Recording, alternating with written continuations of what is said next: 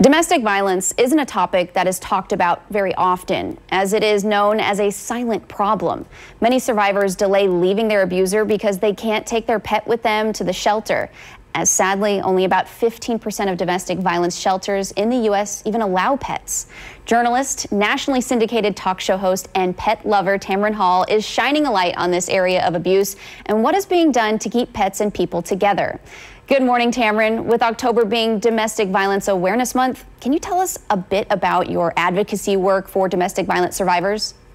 Well, I've been working with survivors of domestic violence and organizations who help them for almost 10 years now, after the death of my sister, who lived in a home where there was domestic violence that even I witnessed. And after her death, I wanted to find a way to do more. To be honest with you, I struggled with guilt, of not knowing quite how to handle what I'd witnessed with her. And as an extension of the work that I've done for these many years, I was approached by Purina and Red Rover with a statistic that I had never heard of. 48% of survivors delay leaving an abuser because they can't take their pet with them. And it's not because the shelters don't want our fur family members. They're not equipped.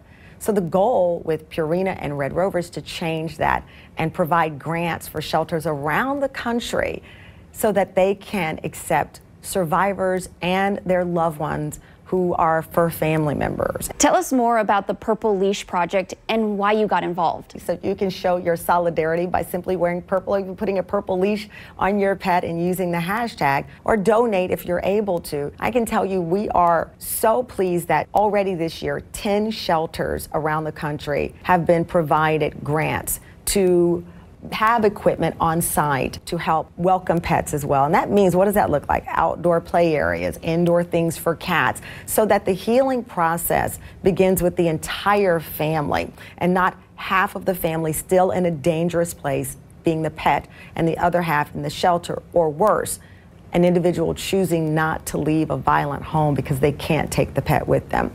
The goal is by 2025 to have 25% of the shelters equipped around the country, and also tackle legislation so that we can increase the number of shelters around the country who can accept pets along with their surviving family members.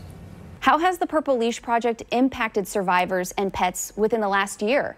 The numbers have increased. 10% of the shelters in 2019 were able to accept pets along with family members. Now we're at 15%, and that is a great jump in a short period of time, but we know there's more work that needs to be done, and that work includes talking to you, using my platform, going on as many places and shows as possible to spread the word, and asking repeatedly for those who can hear me. Go to purpleleashproject.com. I've had dogs my entire life. I have a son who is 2.5 years old. Both have provided me with the greatest unconditional love that I could ever have imagined. That sometimes we say we don't deserve that kind of love from a pet. I understand that. And my Chihuahua, May Love, passed away last year. But on my best days, on my happiest days, on my worst days, she was right there. So I understand the love of a pet, and I understand the commitment to helping survivors of domestic violence. It is my life mission to do as much as possible, and this includes it. Such an unconditional love from a pet, for sure. Thank you, Tamron.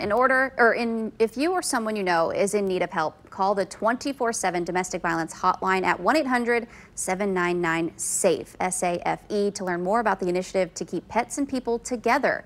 Go to purpleleashproject.com.